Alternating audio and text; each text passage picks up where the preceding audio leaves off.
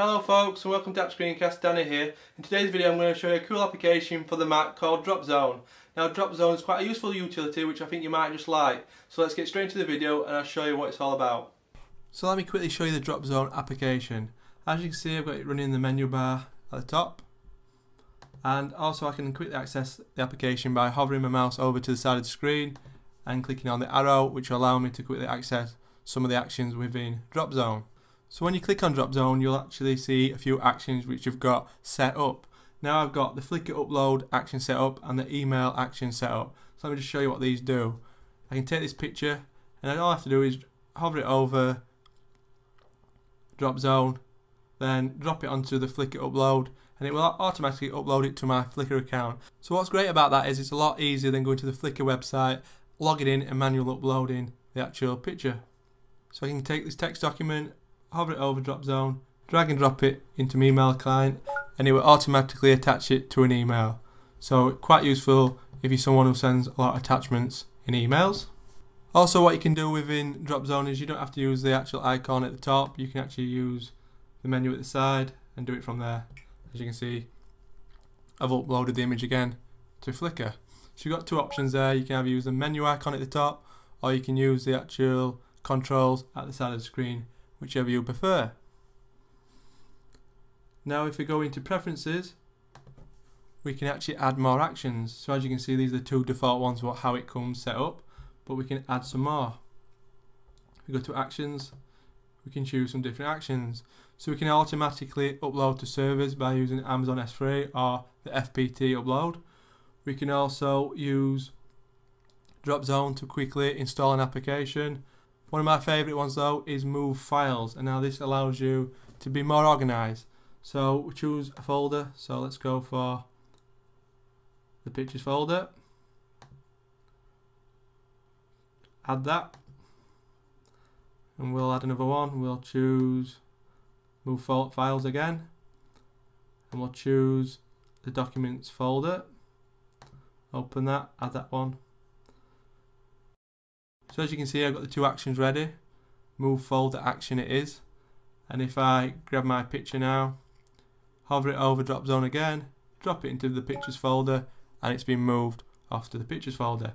You can grab this text document, move it over to Dropzone, drop it into the documents folder, and it's automatically sent it over really fast. So again, this is quicker than going into Finder and moving files that way.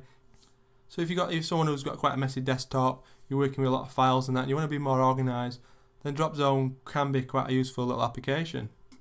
Another good action is the one which allows you to save text. So if you just go to save text, it'll ask me where I want to save the text to, so I'm going to go for documents folder again, open it, add it. Now if I see any text on the web what I want to save, I can just select it all, drag it over Dropzone and drop it into save text action. So I can quickly name this, and then it's quickly saved the text from that website. Quite useful. By the way, you can add any application from your Mac into Dropzone. So for example, I just go choose application and I can look from the applications and choose one. So let's go for text edit for example, we'll just add that one. So I can quickly access text edit within Dropzone, but also I can just drag any text files, drop it into text edit, and it will open it up immediately. So that possibly could be useful to some people. Now if we go back to preferences, add another action, I can go to more actions and actually go to the Dropzone website and find some more actions for Dropzone. So let's do that. So there's not hundreds of actions to choose from, there's only a few, but I'm sure there'll be more actions added throughout the year. Now you can see here we've got a TwitPic one which allows you to upload an image to TwitPic. Can be quite useful if you're a Twitter user. We've got another one which is a Dropbox action which allows you to upload a file to Dropbox immediately to your public folder, and also saves the link to your clipboard, which can be quite useful if you're a big user of Dropbox. A few other good ones is zip file, which you can quickly create a zip file, create a DMG file, Make a picture of your desktop background, which is quite handy. Send a file to your iPhone using this action, which is quite cool as well. Quickly put your Mac into sleep. Convert a link into a bit.ly link. Again, quite useful for some people. So there's quite a few actions there to have a look at. Now you can get this application from the Mac App Store and it's £9.99 and definitely worth checking out. Now if it's an application you're not sure if you'd use all the time, if it would be worth buying, then you can get the trial version for 30 days from the Apptonic website. Now I'm going to leave the links in the description below so you can find it easy. Now thanks for watching this video everyone, hopefully you found it useful and enjoyable. If you did then please like and subscribe because it's much appreciated. Also if you wish you can follow me on Twitter at twitter.com/appscreencast. So thanks for watching everyone and I'll see you later. Goodbye.